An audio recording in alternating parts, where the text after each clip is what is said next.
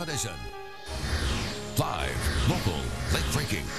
This is KOLD News 13 Now.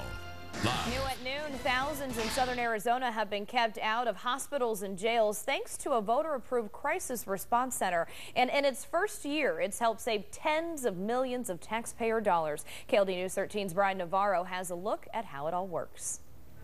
Well, good afternoon. The goal of the Crisis Center is to give specialized help to those who need it, but also to relieve stress at other services like the emergency room here at UAMC. And its first year in its existence has done just that. Take a look. It's a massive one-stop resource center helping anyone in our community who's in crisis. It could be because of drug abuse, someone who's facing depression, or someone who's concerned about a family member.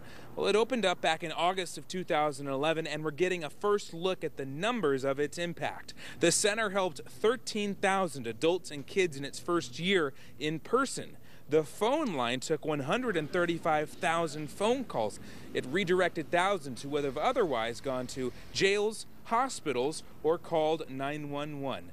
Officials say it's also helped financially. They say it's tough to get an exact dollar impact, but they guess that it saved the criminal justice system anywhere from $45 to $75 million. Again, just in its first year. From the University of Arizona Medical Center, Brian Navarro, KOLD News 13, live, local, late breaking.